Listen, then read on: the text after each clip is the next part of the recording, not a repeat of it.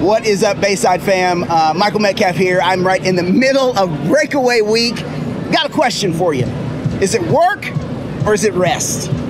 Is it work or is it rest? I don't know about you, but I just got back from vacation and I find it hard to rest on vacation because I'm thinking about work.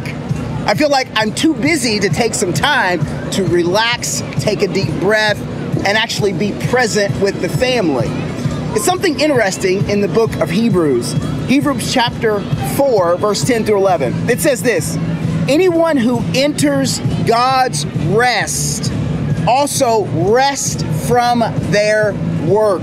Verse 11 says, let us therefore make every effort to enter into his rest. In other words, it's not work or rest, it's work to rest.